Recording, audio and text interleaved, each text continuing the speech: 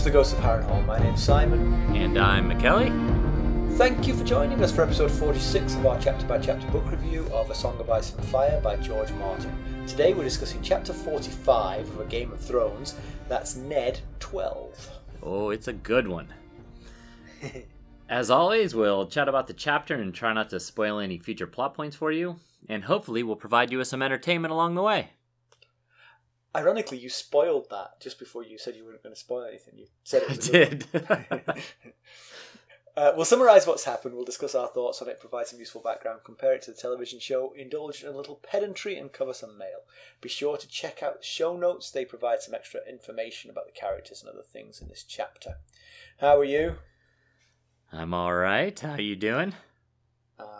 Still isolated and locked down. Yeah. We are doing a double recording twice. We're not going to be putting these both out in the same week, but we are recording last week's episode and this episode just a day apart because we're trying to get a little bit in the hopper because we got some vacations coming up. So yeah, and it's still cold. We mentioned this last week, of course. Right. Our listeners won't know it's like, well, because it's the day after, but it is bizarrely cold. It is. I've never known cold weather like this in June. No, never. Usually, this time in June, it's so hot my grass is already burnt out. Right, yeah.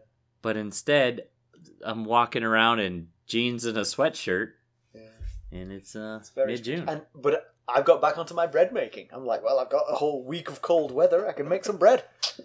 And I guess I shouldn't make any ice cream because it's too cold for that. Although I'd still eat the ice cream anyway, so what am I talking about? You see, I'd eat the bread if it just wasn't too hot to make it. I would choose bread over ice cream any day. Yeah? Really? Would you? Yeah. That is such a fundamental difference between the two of us. There's very little as far as things to consume that I would choose over ice cream. It's way down at the bottom of my list. I've told you before, I have sensitive teeth, and so as a child I didn't like ice cream because it hurt. Oh, and yes. So I never developed a taste for it. And now I'm like, I don't know what the big deal is about. And it still hurts my teeth. It hasn't fixed that. Speaking of British things, we finished the first season of Fleabag last night. I tell you what, I've told you before going through it, I just couldn't get into it. I couldn't really relate very well to the character.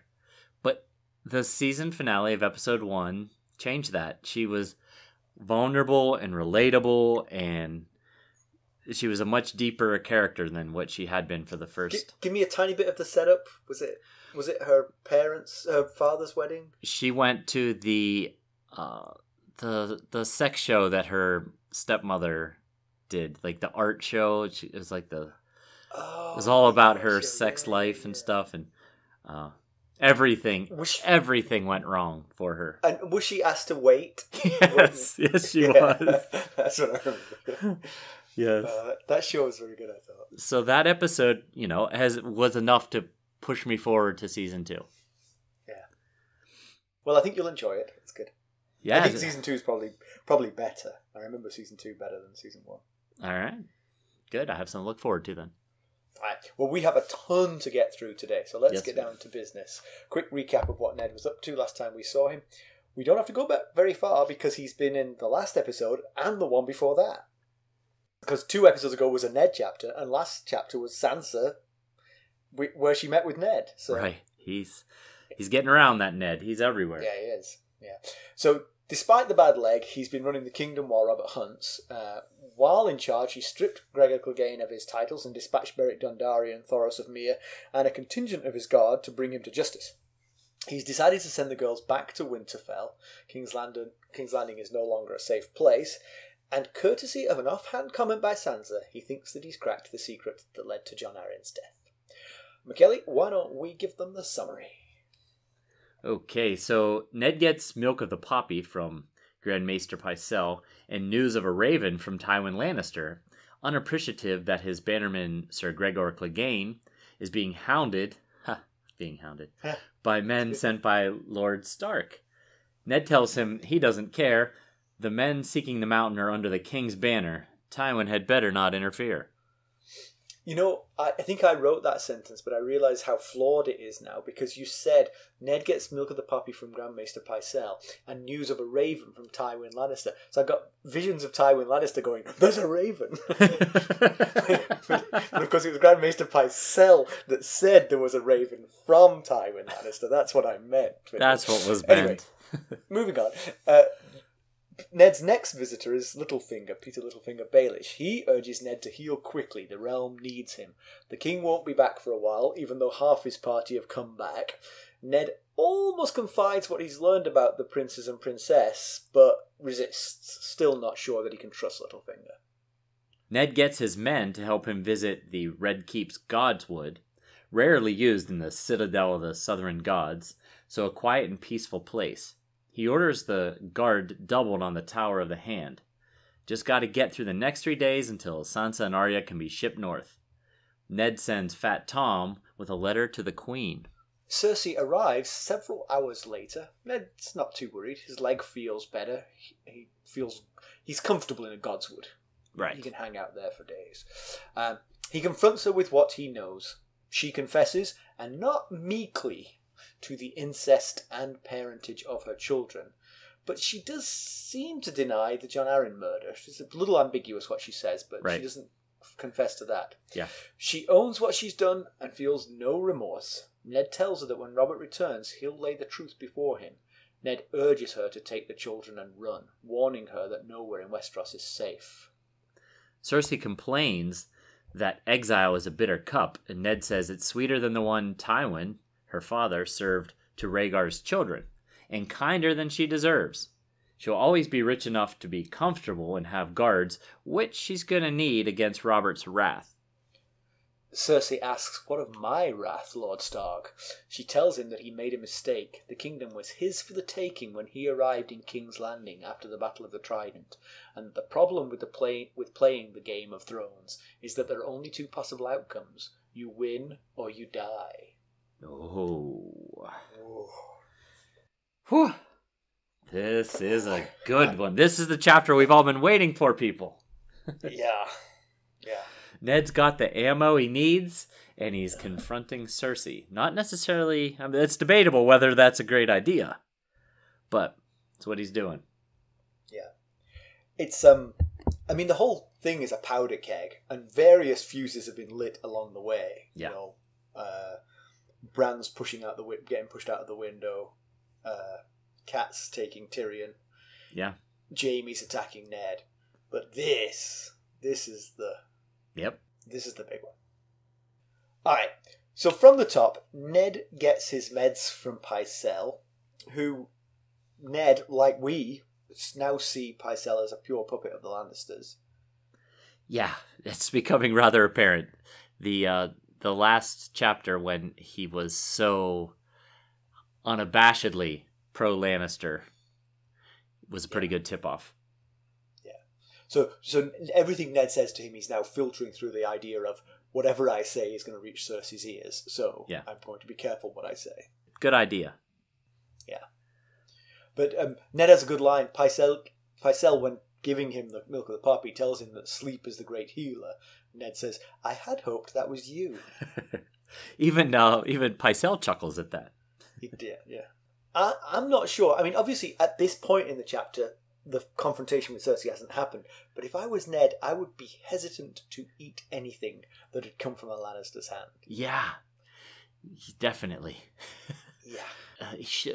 We assume, obviously, that she doesn't know yet what Ned knows, because the only way he figured it out was from something offhanded that his daughter said. But still, not a good idea to be consuming anything from a Lannister or Lannister loyalist at this point. Certainly not after this chapter, anyway. Right, yes. After this chapter, out of the question. Yes. But Pycelle reports that a raven has just arrived with news from Tywin Lannister, which was what was trying to be explained in the chapter summary. Mea culpa. Tywin is greatly wroth with the judgment against Sir Gregor, the Mountain. Pycelle reminds him that this is what Pycelle told him was going to happen. That he would try to tell him during court that this was not a good idea. And of course... It's not really that much of a towering insight by Pycelle. Right. So what you're telling me is Gregor Clegane has been at the command of Tywin Lannister, ransacking villages in the Riverlands, and when I send men to get him and behead him, Tywin Lannister's not going to be happy. Wow, deep. Thank you, Pycelle. Wait, get out. You mean he's not going to be like, well, he's going to get what's coming to him. But, so Ned, when he says this, Ned thinks of Jory lying dead in his hands in the streets after Jaime's men, after Jaime ordered his men to kill him. And he thinks of the vengeance against the Lannisters that this brings. But if you remember, in the chapter where he levied this sentence against Sir Gregor, he kept telling all the other people who were speaking of vengeance, like Mark Piper and Loras Tyrell, that this is not about vengeance, it's about justice. So Absolutely, yeah. He was saying it, but he wasn't thinking it, I guess. Yeah. So Ned says to Pycelle that he's not worried about Tywin's unhappiness. If Tywin interferes with Dondarrion's quest, he'll have to answer to the king because they're flying under the king's banners. And then he follows up with, the only thing that Robert enjoys more than hunting is making war on lords who defy him. Yeah, he said that, all right.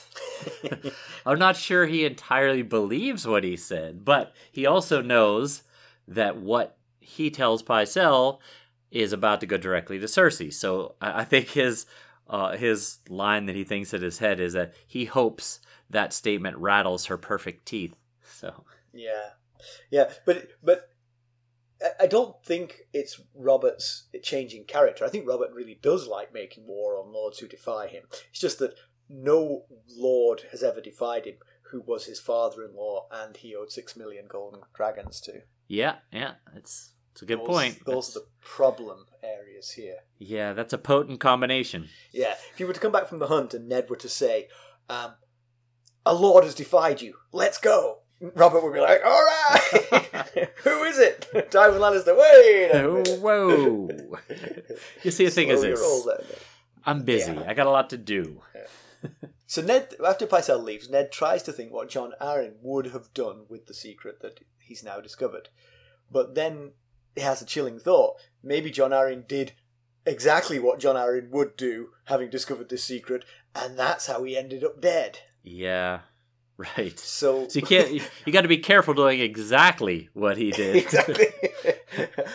I got to think what the wise man Jon Arryn would do, and how that ended up getting him killed. Yeah. But if you remember Varys, back when Varys came and visited Ned in his chambers, he told Ned that Jon Arryn died because he was asking questions. Right. So. But of course, if Jon Arryn reached the same point that Ned did, his questions were over. Now he had answers. Right. So kind of what you do with those answers that's the more likely thing to get you killed. Yeah. Ned describes the secret as the sword that killed Jon Arryn and the one that will kill Robert. Which is an interesting thing. It says it's slower, but it'll definitely be the end of Robert too. I guess he means his mental, like he's going to go unhinged here when he discovers this. Yeah. The 3 children you've raised were cuckoos. He's definitely going to go unhinged, but can he really be shocked that his wife in this incredibly loveless marriage has been unfaithful to him, you know? So, it's the nature of it, though. It's yes, the nature of it. Absolutely. And the fact that he's the king and he has basically unchecked power. Yeah, you know. So the whole realm will hear this story. He'll look like a fool, and right. Yes, he'll be absolutely mortified. Yeah. But so after Pycelle leaves and Ned's having these thoughts, and LittleFinger pops in for a visit on his way to see Lady Tanda Stokeworth, who he was on his way to visit previously when he stopped in to see Ned. Oh, I'm thinking she might be fictional, and it's just whatever he says that every time he visits Ned. You know, oh, I'm married to Tanda Stokeworth. Oh yes, Stokeworth, right? Sure. So, like Simon said in the chapter summary, he warns Ned to heal quickly, that the realm grows restive. Yeah, and I'd like to make a point here on the word restive. restive is a fascinating word, I think, in the English language, because it sounds like the opposite of what it is. Yeah, I agree. I had to, like on my book, I can just hold down on a word and a definition will come up of it. And I had to make sure that I knew exactly what that word meant, because it doesn't sound like what it does mean. Yeah. The other word I think is like that is the word incorrigible. Yeah. Which is applied to a mischievous child who needs no encouragement. Right. They are incorrigible. Incorrigible. Yes. Yeah. A quiet, shy child would need to be... You'd hope they were encourageable. A mischievous child is an incorrigible. There. Sorry, it's complicated. I got onto a word thing. Yeah. So LittleFinger reports that the free riders and sellswords are flocking to Casterly Rock. Yeah. Well, I would if I was them. War's in the air, and the Lannisters have got the deepest pockets. Yep. Definitely makes sense. And if you don't care about the fact they're horrible. Right, yeah, as long as you don't mind. And the one sellsword we know has done exactly that. He's put his hand into the deepest pocket he could find around him, and that happened to be Tyrion Lannister.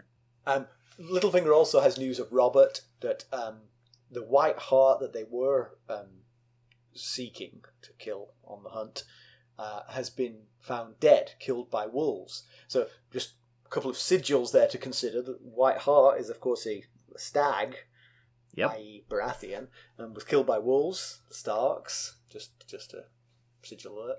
So this made half of the hunting party turn around and come back home, because the thing they were hunting is already dead. But then Robert heard rumour of a monstrous boar.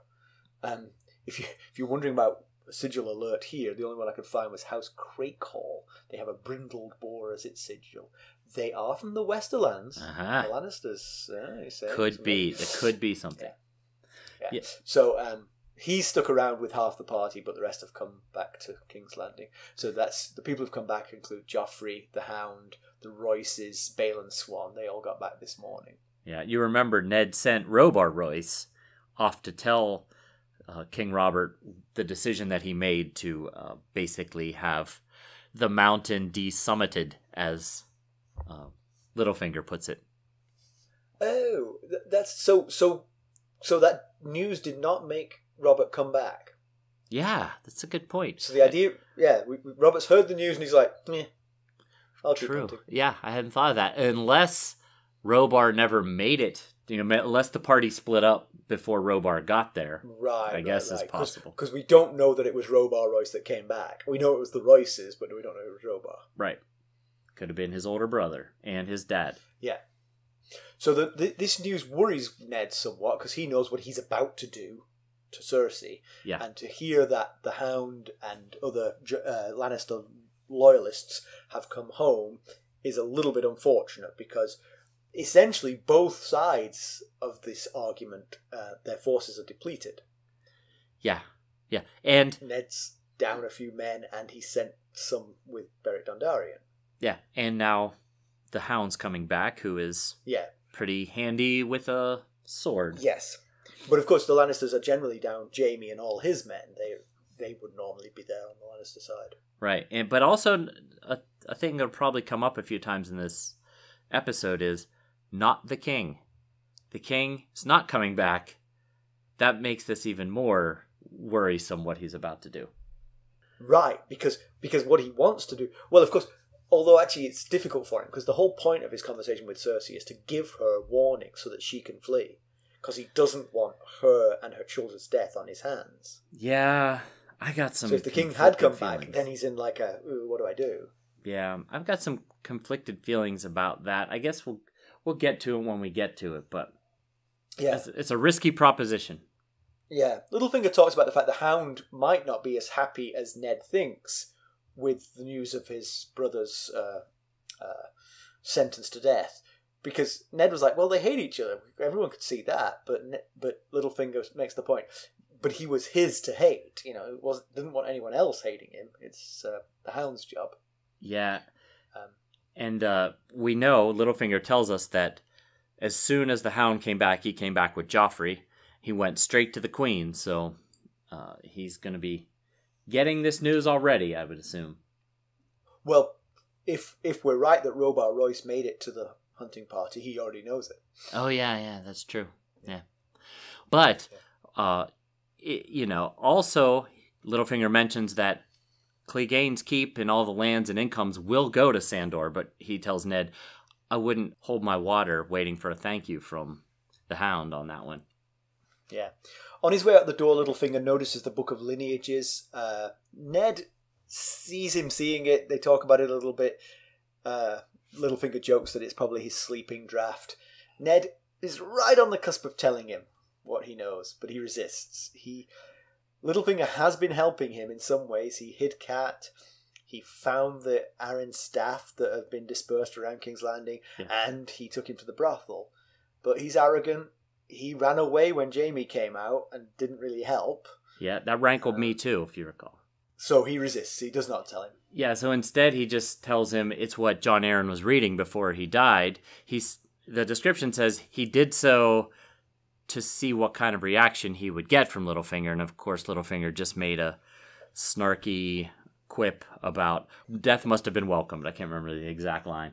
But it made me wonder, is it possible that seeing that book and what it is, knowing that Jon Arryn was reading it before he died, and knowing the facts that he and Ned have uncovered together, is it possible he could have come to the conclusion right then on the spot? Ned does say, right in this section, Ned says he's too clever by half, and he has figured everything else out along the way faster than Ned has. So, yeah, I mean, he's got every bit of evidence that Ned had.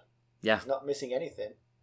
Yeah. I guess there was the sort of conversations that Ned had with the Arryn staff, but Baelish might have had the same conversations. Right, that's true.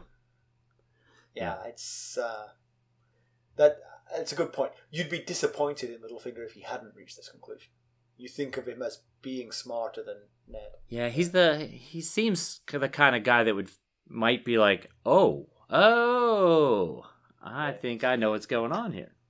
And given that he's got sort of, he's not Varys, but he's got his own spies and lookouts, he might be at least suspicious of the possibility of an affair between Cersei and Jaime anyway. Yeah, you would think that some of these small council members would be suspicious, especially Varys. Yeah. Isn't it his job to know all the secrets? Exactly, yeah. So. But that's the thing, you see. I always think that Ned was a bit sort of dull for not getting to this conclusion quicker, but he doesn't know that. He doesn't know about Cersei and Jaime. We've known about that since the first Bran chapter, the second Bran chapter. Right. And that makes it more obvious to us. But yeah, I agree. I think Varys and Littlefinger, I'd be surprised if they didn't at least hear rumours of the affair, which would then give credence to the idea that you should formulate from all the evidence swirling around. Right.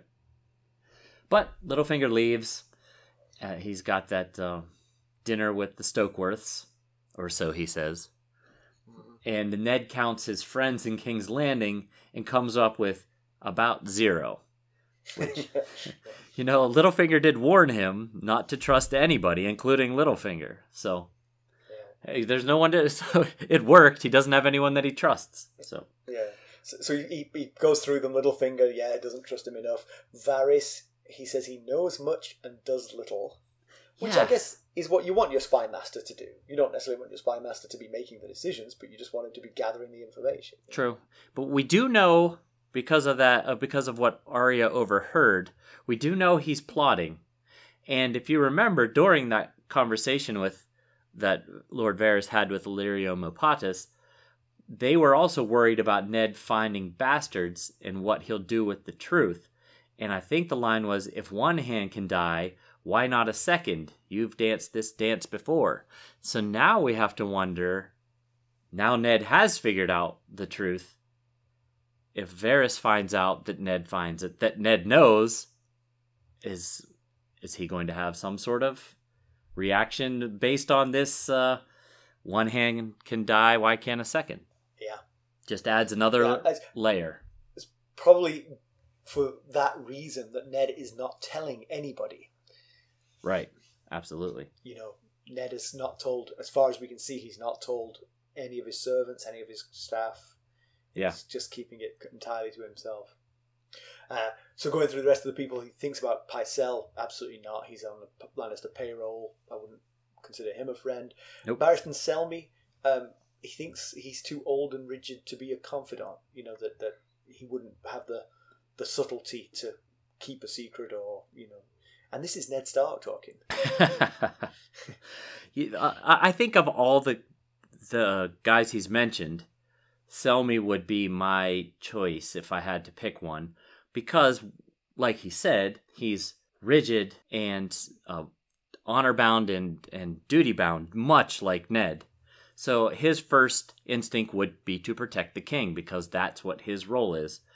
And we know he's a pretty trustworthy guy. At least I feel like he's a pretty trustworthy guy based on our interactions with him. So if I had to pick someone of these guys to confide in, I would probably pick Barristan Selmy. Yeah, but Selmy stayed with the king on the hunt, right? So yeah, he didn't come back. It's not an option right now. But what you just said is the reason I wouldn't trust him as a confidant, because he is so loyal that Ned might have very good reasons for timing the moment when he tells Robert. For instance, He doesn't want Cersei and the children killed. And you think Barristan Selmy would not take that calculus into it. He would simply go and tell Robert there and then. And that's why I don't think he's the right man to confide in, even if he was here. Sure, yeah, that's possible. You'd think he'd at least be able to comprehend, we're going to wait and see if we can get the children out first. But maybe not. Maybe that's what he means by he's too old and rigid. But the one small council member he doesn't bring up is Robert's youngest brother, Renly Baratheon. He doesn't mention him here, so... Well, he said before that he doesn't quite know what to make of him, hasn't right. he? He said that before. Yeah. That he seems too jovial, I think is what he thinks of him. Yeah. Not serious enough. You'd have to think... Well, I don't know. You would like to think he'd have his brother's best interests at heart, but you never know. We don't know much about Renly yet. Yeah. So Sansa and Arya are booked on a ship back to the north, leaving in 3 days. Ned has been troubled by dreams of dead children. He remembers Rhaegar and Elia's children, Rhaenys and Aegon, and he doesn't want the same for Joffrey, Myrcella, and Tommen. And you recall, we've had a few disputes between Robert and Ned over dead children. We had these two children here. That was a huge dispute that split them. They split up their friendship, and only Lyanna's death brought them back together. And we saw the huge feud over what to do with Daenerys. Robert wanted Daenerys and the unborn child killed. Ned refused to be a part of it, threw down his hand badge, and stormed out. So... yeah.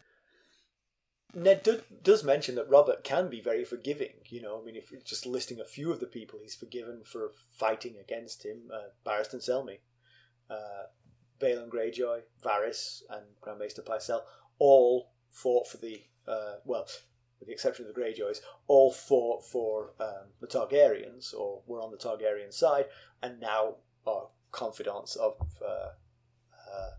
King Robert. Right. Balon Greyjoy, of course, rebelled and tried to sort of name himself a king, and they all went over there and quelled that rebellion. Right. And that's how Theon ended up in Winterfell. Yeah. That reminds me a bit of Aegon the First Targaryen, Aegon the Conqueror. He kind of had the same code of conduct when it came to enemies. As long as they pledged fealty, he would offer them friendship, honors, land, office, all that. He just wanted, hey, you pledge your fealty to me, we're good. But Ned cannot help but conclude, this is just different. There is no way Robert's forgiving this. Yeah. Oh, yeah. This is murderous rage time, and nothing's going to stop it. This might send out a witch hunt, too, to find out who knows. Like, he might be as suspicious as we are about whether Lord Varys knew of this ahead of time or not, Yeah, because that would be a betrayal. I mean, because obviously Varys doesn't want to unsettle the kingdom, but literally the crown in the event of Robert's death, the crown would be usurped by a non-Baratheon. Right. If Varys kept this secret. And that is a genuine betrayal of the king, I would say. Yeah, definitely. So he also, all the pieces are falling to fitting together here now, and he connects the dots to Bran's assassination. He obviously had reason to suspect the Lannisters. Now he's got motive. Put those things together, and he assumes Bran must have seen something and had to be silenced. And I don't know if he necessarily knows that had anything to do with Bran falling, but the assassination attempt is probably more what he's thinking about.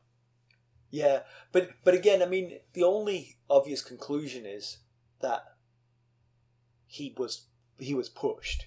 He saw something high up and was pushed from high up, and it didn't complete the job. That's why they sent the assassin. Yeah, you could make that. Because, I mean, he's making all other kinds of leaps here. He could make that one as well. But it's not that big of a leap because Bran didn't see anything between the fall and the assassination attempt. He was stuck in bed, you know. That's true. Yeah, hadn't thought of that. Bran saw something between the last time someone saw him on 2 feet and the assassination attempt. Yeah. And most of that was him climbing that tower. Solid point, my friend. Yeah. But so now Fat Tom is the captain of guard, and the description says this gives Ned a vague disquiet. And I was like, vague? Vague disquiet? If Tom is the best you've got left, you are in serious trouble, my friend. I think was it your pedantry or was it just your observation about how Tom must be incredibly fat for that to be the description to use to describe him because of how dumb he seems to be. for his fatness to outweigh his stupidity. Yes. So Ned gets his dwindling household guard to carry him, help him to the Godswood, and he sends Tom with a message for the Queen. He's beginning to regret sending half his guard, his best swords, with Beric, but he does use, of the guards left, he tells them to double the guard on the Tower of the Hand. He doesn't want any invasion of the Tower of the Hand. Yeah, we talked a little bit about that last episode, that, boy, he just keeps handing out his members of his staff, and that could be a problem. I think we said this last time too, that some of them have come back. I don't think they're still working for the Gold Cloaks. Yeah, I think they all came back, but he just sent, I think, 20 of some of his best swords, including Alan. He only brought 100, and 4 got killed, 3 got killed. Yeah, it's something like that. It's a slightly precarious position. But Cersei shows up. He sits there for a while. She makes him wait, and but eventually she shows up, and she's dressed plainly, but she is sporting the bruise from Robert. And he also he notices for the first time in ages just how beautiful she is. So but they talk about the bruise on her face. She admits that the king has hit her before, but never in the face, saying that Jaime would kill him if he had. Yeah. Which kind of goes to Robert being. I was somewhat forgiving of Robert. I mean, let me first state, you should never hit a woman, obviously. But I was slightly forgiving of Robert because he was pushed, he was drunk, he's in an awful situation, an awful marriage with a woman he hates, kind of thing. But he waits until Jaime's out of town to hit her in the face. That suggests a little premeditation, which sure makes his case. I hadn't thought about the premeditation part. That Jaime's out of town, I can whack you in the face. That's terrible. Yeah. Oh boy. So, she says he's 100 times. Jaime is 100 times Robert. She technically refers to him as your friend. She says he's 100. Jaime is 100 times your friend, and it's every time she refers to Robert in this chapter, she refers to him as the association to Ned, like this, your friend. That's an interesting observation. No, not my husband or whatever. The king. Yeah. So Ned, he's mercy bound and honor bound, I guess, to give her a heads up, because he knows that Robert absolutely would kill her, the 3 kids, Jaime, I'm sure, as well. Yeah, but the real honor bound is how honor bound Ned is to tell Robert. I mean, yeah, he wasn't honor bound to tell her. He could have kept her a secret. He told her for mercy, but he's honor bound to tell Robert. And Ned and honor, they go together. Sometimes they go together a little too much, for my personal opinion. Yes, to the detriment of himself. Yeah, for sure. Ned must figure the calculus of the rift that's going to be caused. So Robert's out of the picture right now. He's off hunting. This could spill into violence right now in King's Landing before Robert gets back. Absolutely. Yeah. So Ned is figuring that without Jaime and his men in town, he's got enough of an edge in the case of a fight to survive long enough to tell Robert the news. Which would make sense that he is a little worried that Sandor Clegane has just returned to King's Landing. Because that definitely narrows the gap if there was one. Yeah. Now, if we're going to go, Joff's personal protector versus Ned's captain of guard, I'm going to have to put my money on the Lannisters on this one. Yes. But this is so incredibly dangerous because he believes that she is the one that killed Jon Arryn because he hasn't talked to Lysa in a while. He doesn't know she's off her rocker. So he's still believing in the note that she sent to them that said Cersei killed Jon Arryn. And now again, like you said, he's got motive. They've got motive. They've got motive for Bran. They've got motive for Jon Arryn. Yeah, absolutely. Yeah. And actually, that's right. In both cases, he was led to suspect them. Right. By the note, he was led to suspect the Lannisters for Jon Arryn's death, and by the dagger, he was led to suspect the Lannisters for Bran's assassination. Yeah, absolutely, yeah. And now he's been given a motive for both those things. Yeah. It's hard not to think, well, that's it. It must be true. Yeah. But is it wise? Okay, there's no hard return for the king right now. Maybe when you hear the king is on his way back, or something, when you got a little more of a concrete return date for the king. LittleFinger made the joke that the king, if he had his preference, he would stay out there until both Ned and Cersei died of old age. So, there's no sense that this guy really wants to get back to continue ruling his realm. It just seems maybe a little risky to be giving her this kind of open-ended. He could be out there for another couple weeks. We don't know. That's a lot of time to allow someone like Cersei to scheme and plot and think. Yeah, exactly. Yeah. And the girls are still in town. Maybe at least wait till they're on the ship, Right. But the thing is, I think he thinks there's just a matter of days. So if he waits the 3 days until the girls are on the ship, then he's taken 3 days out of Cersei's fleeing time. And that might cost her her life, Yeah, maybe. Oof, that's quite the... Oh, yeah. That's quite the gamble to make right there. I agree. Yeah, I agree. So, he believes she killed Jon Arryn, and he confronts her with it, and she completely admits to the affair with Jaime. She completely admits that the children are hers, but she doesn't... She snorts in derision at the idea that she killed Jon Arryn. She doesn't literally deny it, but she doesn't... Well, whilst giving all of this list of crimes for which her life is forfeit, she doesn't admit to the killing Jon Arryn. So we're still left with ambiguity there. Yeah, absolutely. She makes some sort of joke like, "Did you bring me here to tell me riddles?" When he says, "I know why Jon Arryn was killed." So everything else she's completely direct about, and this one she just kind of glosses over with a joke. Yeah.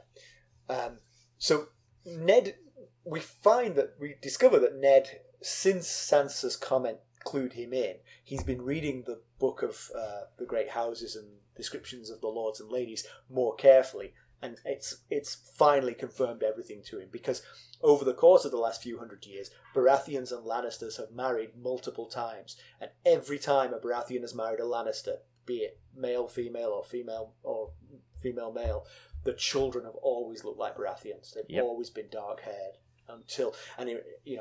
every one of them until Joffrey has been pure Baratheon. Yep, as the line goes, the gold yields before the coal. Yeah. So and this is completely what Jon Arryn meant when he said the seed is strong. So, but the leap to Jaime being the father is not concrete. Like, there's no evidence that Jaime is the father. He had to make a bit of a leap there, as to my understanding. I can't think of an instance where it was obvious that these children are fathered by Jaime. And when she says, my brother is worth 100 of your friend, he says, your brother or your lover? So he's the one that brings it up first. She says both. That's her answer. That's her admitting to it. But there's not a direct link that I can think of to know that it was Jaime. Because it's not like the Lannister look can't survive being half non-Lannister. Right. Exactly. It's just against Baratheons that they end up looking like Baratheons. But right. Lannisters with Tullys would look like Lannisters half the time, you know. Yeah. So either he just took a guess, or he's wiser than we're giving him credit for, because that was quite the leap. I guess maybe it's simply... I guess it was just a guess, and she's thinking, well, he knows the truth for which my life is forfeit. He might as well know the rest, you know. Yeah, good point. Yeah, it's no worse now, you know, and maybe his guess comes from the fact that of all the people who she might get alone time with to actually have an affair, her brother is perhaps the one where she might get that alone time. Yeah, with any other man, her servants, the King's Guard, would notice and report back. You know, Varys would notice and report back. But because he's her brother and a Kingsguard, he has access to her. So maybe it was just that. You know? Yeah, it must be. Because it's kind of an odd stretch to just assume those aren't Robert's children. It must be incest with your twin brother. yeah. But she fesses up straight away. Which all the more makes you think, I don't think she's responsible for Jon Arryn's death. Because why not confess to that one too? Because compounding all of this is she now confesses to the one she really amazingly confesses to. I mean, like, one I would never have expected her to confess to. She tells him that she tried to kill Bran Stark. Yes. If I was alone with Ned Stark, I would not tell him that in a million years. Even if his leg isn't a cast. Exactly. I mean, so she was in a revealing mood. Yeah, she was definitely in a confessing mood here. She says she did it to protect her children. And I guess the logic is, if Bran tells what he sees, then her kids would be in danger because she's having sex with her brother, and someone might get suspicious about the children. But there was no conversation about that. Like you recall in that chapter, it's not like one of them said, "Oh, we need to push him out because otherwise our children will be in danger." So they must. No, but I mean, that's the consequence. You know? Yeah. If that affair ever came to light, you wouldn't need the Book of Lineages. You'd immediately just assume. I mean, given how much Robert thought of Joffrey, he'd be delighted to discover he wasn't That's his. true. To even suspect he wasn't his, you'd be like, right, you out of here. Yeah. Go to the wall. But oh man, Joffrey at the wall. That'd be a sight I'd like to see. But Ned wonders what Kat would do if it was Jon's life versus her children. And we got a little glimpse of that when Jon's saying goodbye to Bran and he's leaving, and Kat says, "Jon," and Jon turns and she says, "It should have been you." Well, so Ned asks Cersei how she never bore a Baratheon child, but she said that there was one pregnancy, but it was terminated. And for years, Robert's been so drunk that they've never actually had to have sex, and so she can't bear him to touch her anyway. So Robert wakes up the next morning unaware of the fact that he didn't manage it. Right. So that's how she's got away with it. Yeah, and so then Ned says to her, "I remember the Robert that ascended to the throne. He was, the epitome of everything a woman could want. He was the king of kings. And why is it that you hate him so bad? So many other women would have loved him with everything they had." And she tells a story that on her wedding night, while they were in the midst of their relations, he referred to her as Lyanna. And Ned thinks of the blue roses that Rhaegar had given Lyanna that started all this in the first place. And it also answers a question that I think we had discussed at some point in the previous episodes, whether Robert and Cersei had ever been happy. And apparently, ever since their wedding night, they had not been happy. for about 4 hours. Yeah, maybe. Yeah. So Ned expresses pity for both of them, but Cersei rejects his pity. He tells her that she knows what he must do, and Cersei counters that a real man does what he wants to do, not what he must do.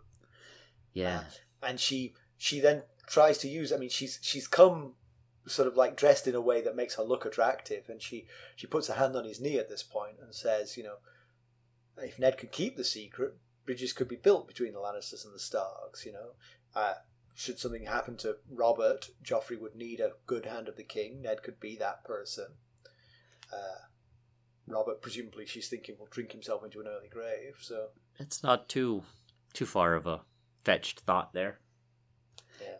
The problem is Joffrey's revolting. And the first thing I would do if I was Ned, having discovered this news, is celebrate the fact that Joffrey Baratheon will never be king. Yeah. You'd have that thought. Definitely would have that thought. Yeah.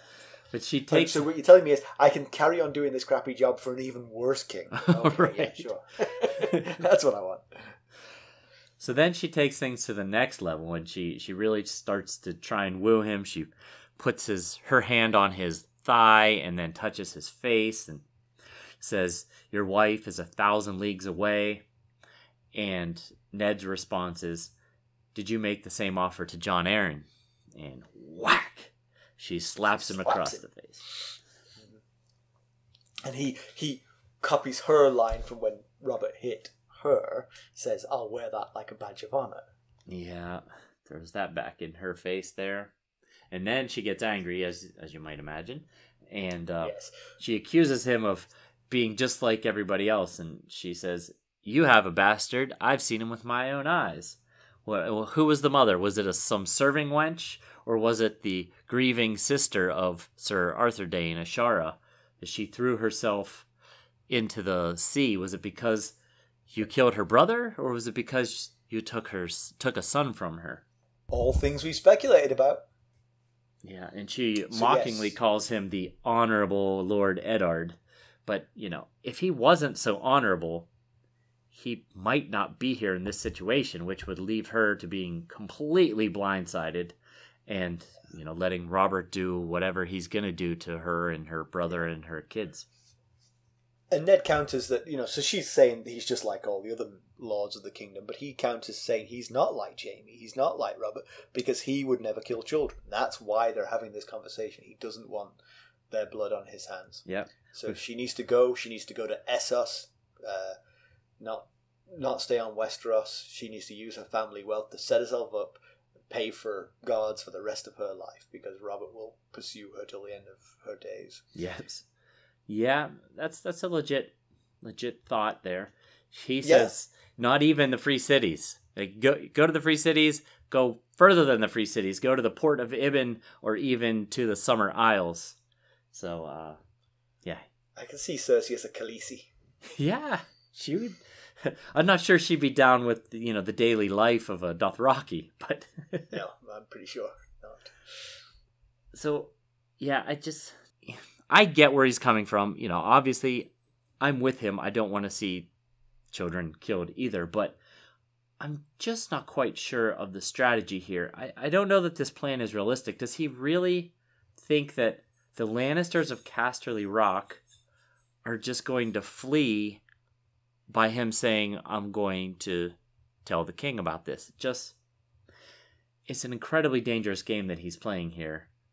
And like I said before, I think he's giving too much time to the Lannisters of Cersei to plan here. But the plan he's put before her is in many ways, maybe it's just him. Maybe he just doesn't have the imagination to come up with other alternatives. He is giving her the option to flee and save her life, and she could take that.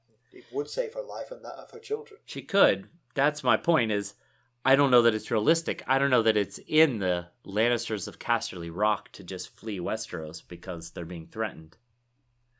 And I feel like he should know that.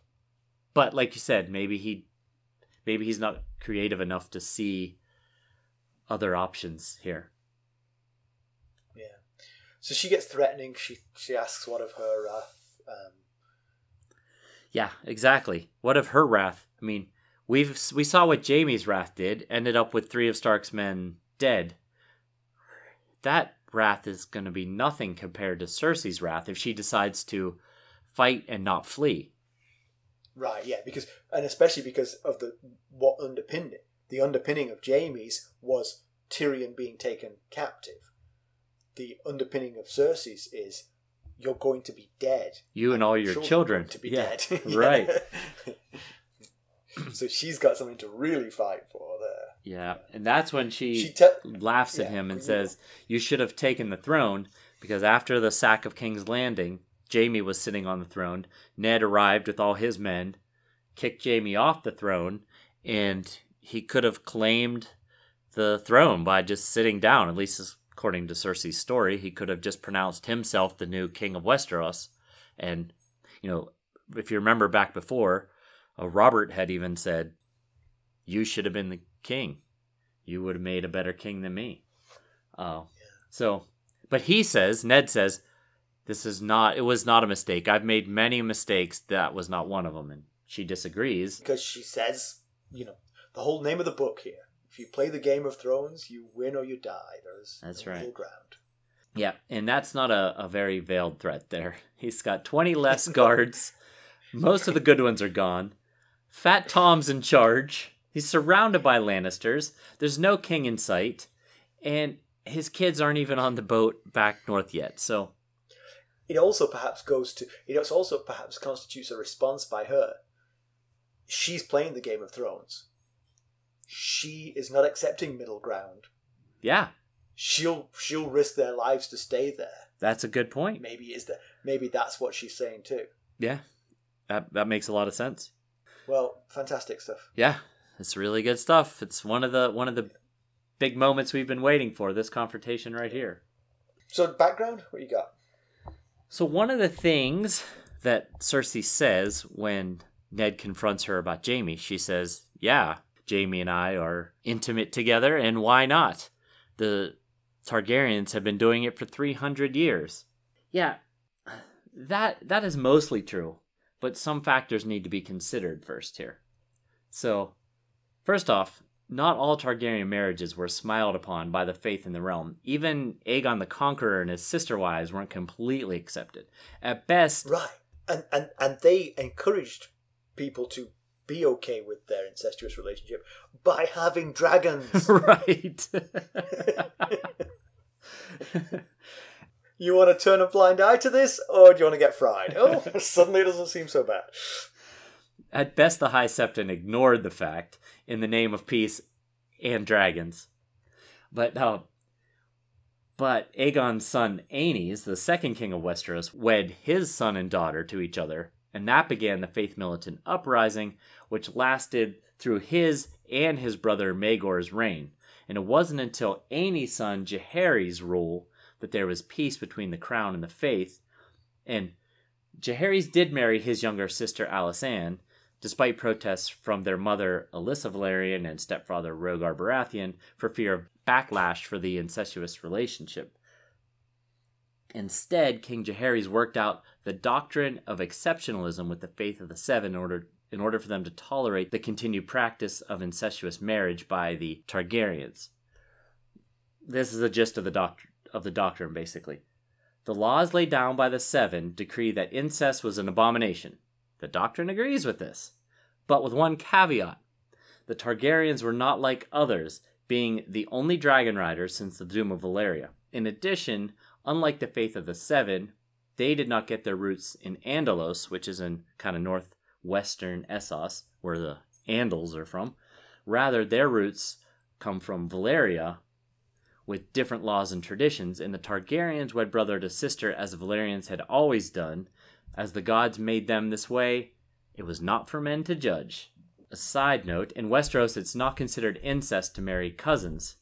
Cersei's parents, in fact, Tywin and Joanna, were first cousins. Only parents to kids and sibling to sibling are the completely ruled out. Yeah, so I think Cersei's trying to justify it to herself. Right. I don't think she could legitimately make a case to the people. Yes. I don't think, let's say she could get rid of Robert and Ned and, maybe, Joffrey's too young, so she assumes the throne and marries Jaime. I don't think that's going to work, really. Yeah, she'd need an awfully big dragon. But she can justify it to herself. Yes, exactly. If you have a dragon behind you, people are definitely going to be more willing to play ball.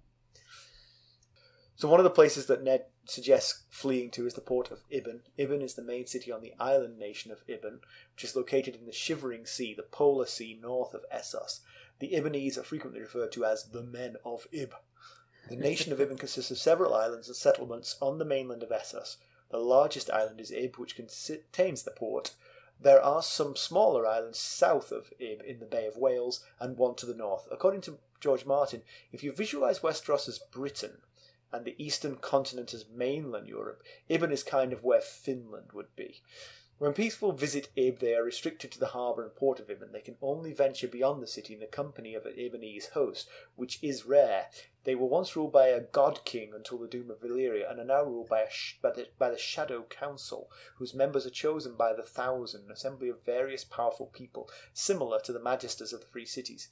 The Ibonese are mostly known as whalers, and are one of the few peoples to sail the eastern waters of the Shivering Sea. That behaviour of not allowing foreigners to visit, I think that was quite common in China when the Europeans reached China. When the Europeans reached China, they didn't allow the Europeans to walk around freely. They kept them very carefully constrained to certain places, so they did, I guess, to keep them from learning too much useful information against them, perhaps. Huh. Interesting. I did not know that. So, comparison with the television show, most of the early half of this chapter is completely ignored. Ned making plans for the girls to leave, meeting with LittleFinger, getting milk of the poppy from Pycelle. None of that happens. We go straight to the scene with Cersei. It's broadly maintained. It's just in a plaza in King's Landing, not in the Godswood. And having been show-oriented for many years, I read this book before I watched the show. So, it's been a long time, and so my thinking is kind of show thinking, and so it's interesting to read the book and have some notions dislodged. Yeah. The idea of a Godswood in King's Landing is kind of a surprise to me. I'd completely forgotten that it even existed. So, this episode of the show, sort of going to the importance of this scene, was called "You Win or You Die." That's right. That's what happens when you play the Game of Thrones. Yeah. So pedantry. Yep. It's pedantry corner time. It is. We haven't had any decent pedantry for a while, but we've mentioned this before, but couldn't Jon Arryn have come up with something just a tiny bit less cryptic for his dying words? Yeah. For instance, let me give you an example.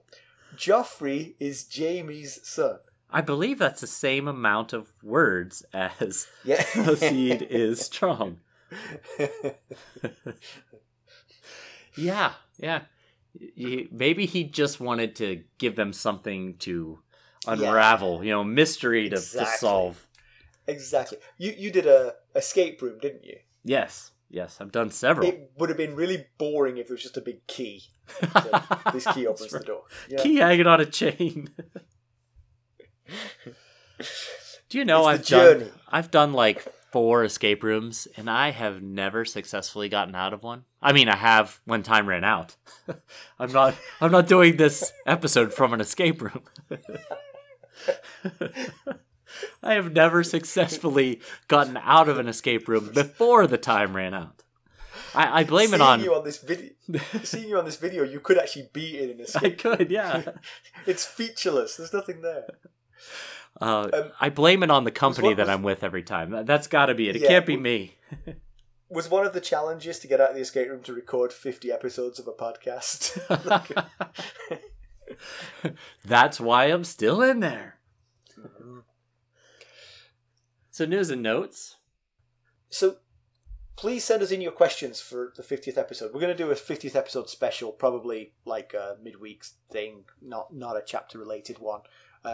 But send us questions and we'll answer questions. They can be about anything. They can be about Game of Thrones. They can be about A Song of Ice and Fire. They can be about our personal lives. The world at large. The world at large, yes, what we think about the world at large.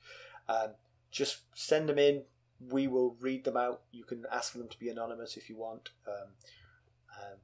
We'll do a little Q&A. I think that'll be fun. Yeah. So please send us questions. Send them in, or we'll just make them up. You won't know the difference. Yeah, exactly. All right. So, shall we draw some conclusions here? Yeah. So, Ned held all the cards, and that honor of his caused him to share them. And if he didn't, he could almost certainly have crushed both Cersei and the Lannisters by, catching them off guard. Yeah. But he still has one trump card, which he hasn't yet played. Jaime's gone. The Lannisters are depleted, and, apart from Cersei, leaderless. Yeah. The Starks are depleted too, but their leader is hobbling around, but very much present. Yeah. I'm still a bit concerned about the Hound versus Fat Tom matchup, though. I don't think that's going to go in Ned's favor very well.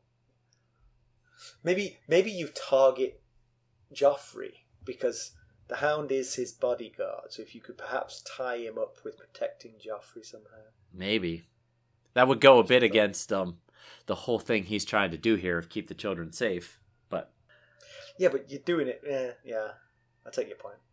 Yeah, if Jaime had been in town, though, then this... I mean, I wouldn't be surprised if they tried to kill Ned tonight. Yeah. If Jaime had been in town, Ned should have got on the boat with the girls and sent a raven from the boat. Yes, there you go. With the news. Towing a banner behind it, like all those airplanes at the beach. Right. Yeah, and the banner would read, "The seed is strong." And no one would know. No one would know. But it's such a good clue. Why can't anyone figure this out? Yeah, he's still, even with Jaime out of the picture at the moment, he is still in a considerable amount of danger. Yeah. It's sort of a matter of time, a matter of how long it takes Robert to get back. That's the key. Yeah. One of two things is going to happen. Cersei is going to pack up and hightail it out of there quick as you like, or she's going to plan to silence Ned. Yeah. Before Robert can hear the news. Right. And depending how long it's going to take for Robert to get back, might have, if she knew Robert was on his way back, he is going to be there in the morning, she might hightail it out of there. If she knows he's not going to be back for a couple weeks, there's no urgency to get a jump on fleeing. Right, but of course, now you have no idea how long he's going to be gone, because the other half of the party left him hunting. Maybe he gets bored after 10 more minutes, and he's right behind them. Maybe they catch the boar the next day, right? And he's 1 day behind them. Yeah. Maybe it takes 2 more weeks, and he's gone for weeks. There's no way to know how long he's going to be from this point onwards. Yep. You had a good question about Stannis. Yeah, well, I mean, let's assume the Lannisters killed Jon Arryn because he found out this secret. Let's assume the Lannisters would like to kill Ned Stark because he's found out this secret. They have reason to suspect that Stannis Baratheon knows this secret too. Yeah. He was following Jon Arryn around as best we could tell. Right. Now, it's possible he could be like kind of in the LittleFinger role where, going along and helping to figure out details, but not necessarily know all the information. But you'd imagine that, I think they were compadres, they were talking. I think what Jon knew, Stannis knew. Yeah, it seems very possible. Saying, if this is, obviously this is a... Now, but here's the interesting thing. You've made this point earlier in the chapter. The secret is that they are not Robert's children. Yeah. The extra piece of information that Cersei volunteered is that they're Jaime's. Yes. I don't think there's any way for Jon Arryn and Stannis to have come to that conclusion without asking Cersei themselves. And I don't think that happened because of the way she reacted when Ned confronted her with killing Jon Arryn. Yeah. She did not seem to think that she'd done that. Yeah.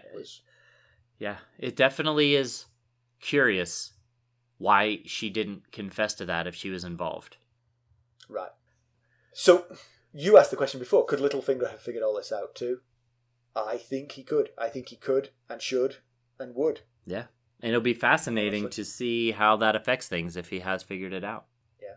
And like I said, just getting back to the point I made at the end of the general discussion, is all this for benefit? I know he's trying to save the children, but that would require her to do the right thing to save the children, to get out of Dodge, to flee. I don't know if it's in the Lannisters to do such a thing, so I just don't know if there's any point to what he's just done. Yeah. And with that in mind, Ned has absolutely risked his own daughters' lives to save Cersei's children's lives. Yeah, it's definitely put them at risk. And he's the one that asked the question, what would I do if it were someone else's children versus my own children? Well, in this case, we just saw he went and put his own children in danger to help save the other children. And let's not forget one last thing. Varys and Illyrio Mopatis, they're plotting something, and there was reference to killing a hand if he found out information that he just found out. So we'll have to keep an eye on if anything happens with that. Yep, indeed. All right, well, I think we're done. Yeah, I think so. As always, you can reach us at ghost.harrenhall@gmail.com and follow us on Twitter at @GhostHarrenhall, Facebook, Instagram, and YouTube. And if you wouldn't mind going out there and helping us get the word out by leaving us a review on iTunes or podchaser.com or Google Podcasts or Apple Podcasts, that really would help us out. We would so greatly appreciate that. Thanks for listening. Thanks. Bye. Bye.